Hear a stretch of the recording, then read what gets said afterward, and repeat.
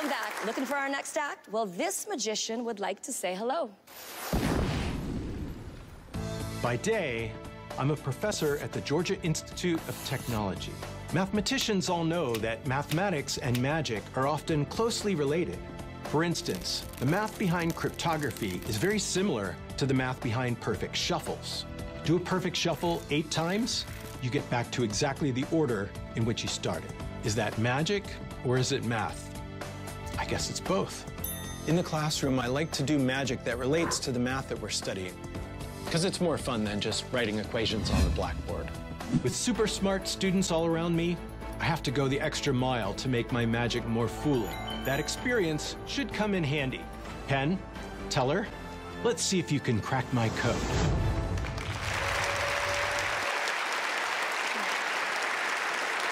Put your hands together for Professor Matt Baker and his magical students, Penn and Teller. All right. Well, in just a moment, you're going to be playing a game with one of these packets of M&Ms. Penn, please choose whichever packet you like. Place it right over here. And we won't be needing the rest of these. Now, Penn, since this is a magic trick, I need you to make a prediction. Who do you think is going to win the game, you or Teller? Teller. Okay. I like the unexpected modesty there. And Teller, you get to make a prediction as well, which is what the margin of victory will be. Now, I don't want you to just say a number out loud. I mean, not that you would. Instead, we're going to do this Vegas style. So, Teller, I'd like you to place the die on whatever number you like, but keep it hidden so no one can see, and then cover it up, okay? And just tap me on the shoulder once you've done that.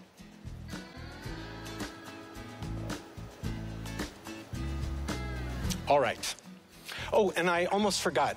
I brought along name tags for you guys. So, let's see. Teller, you get the one that says winner. And Penn, sorry, you get the one that says loser. I've worn this before. Well, we're almost ready to play the game, but first, you each need to choose 3 of these colors. And so, Penn, if you would, just say stop whenever you like. Stop. Right there. Okay, and Teller, if you would please cut and complete. Okay, perfect. Pick them up like you're playing a game of cards and deal them back and forth.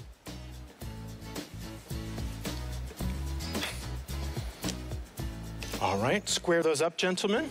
These are mine. Those are yours. And now it's time to play the game. Okay. So, Penn, this is the candy packet that you chose, correct? Now, this is a totally free choice. I want you to divide these candies up evenly between yourselves. Ready, set, go.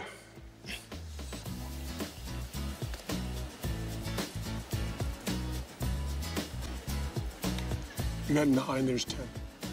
All right. Now, Penn, even though you picked yourself to be the loser, I want to give you every possible chance to win. So would you like to swap out any of your candies?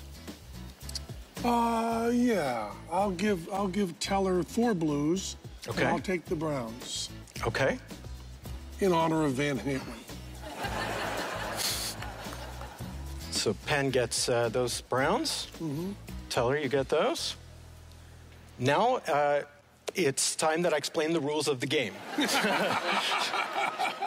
So each candy that matches one of your colors will earn you 1 point. So Teller, you ended up with blue, green, and yellow. Now, Penn gave you a whole bunch of those blues. Good for you. So you have points for all of those blues. You did not get any greens or yellows, and the orange does not score you a point. Let's see which ones you're playing for. So you've got brown, orange, and red. So you get, there's 4 points for browns, 2 oranges, and 1 red. So you have 7 points, correct? And Teller, you have 1, 2, 3, 4, 5, 6, 7, 8, 9 points. So just as Penn predicted, the winner of the game is indeed Teller.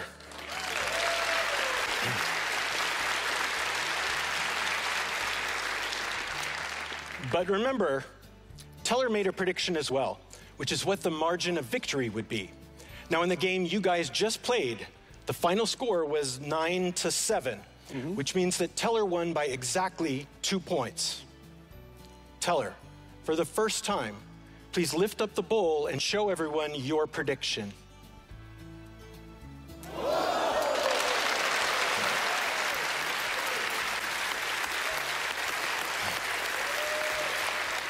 Ladies and gentlemen, just as I expected, our master magicians totally nailed that prediction.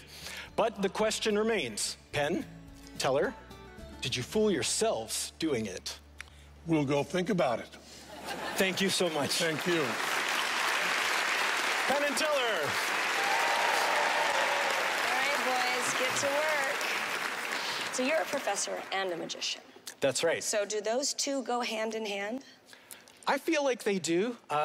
Mathematics and magic go together in the sense that there's a real analytical side to both. Hopefully people are excited to see me pull out a trick in class, and I think they're just excited that their professor is a real person that does things outside of solving equations. Well, let's see if Penn and Teller have fooled themselves. Are we ready? All right, let's do this, boys. Professor, boy. Hi.